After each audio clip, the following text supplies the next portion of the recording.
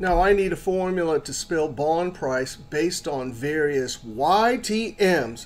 I want to know the relationship between YTM, the discount rate, that's what we use when we price a bond, and the actual bond price.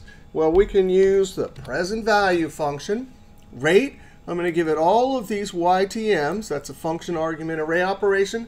That will inform PV to deliver multiple answers, comma, total number of periods is 60, comma, payment, that's the coupon payment. And since we're doing it from the bond issuer point of view, debt holder, they have to pay 30 bucks each period, comma, future value, that's the face value they have to pay back, and that's negative also. Close parentheses and enter. There's the bond price. And look at that. As YTM increases, the bond price decreases. There is an inverse relationship between bond price and YTM.